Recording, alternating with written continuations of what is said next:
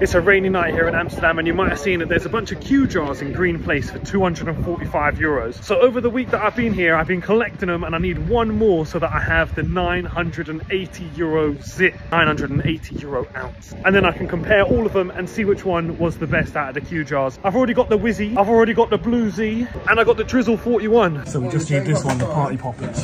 $980 zip. It's my last day here and I finished the 980 euro ounce, but which one of these was the best and what were they like? So this one is a Skittles by Wizard Trees. This one's a Gelato 41 by Major League Exotics. This is Blue Z by Mr. Gelati and Major League Exotics, and this one's a Skittles and Sunset Sherbet. And the Party Poppers, I don't know what this is, but it's a bit fruity and a little bit gassy. But which one was the best? The Blue Z was definitely the best. This one was crazy.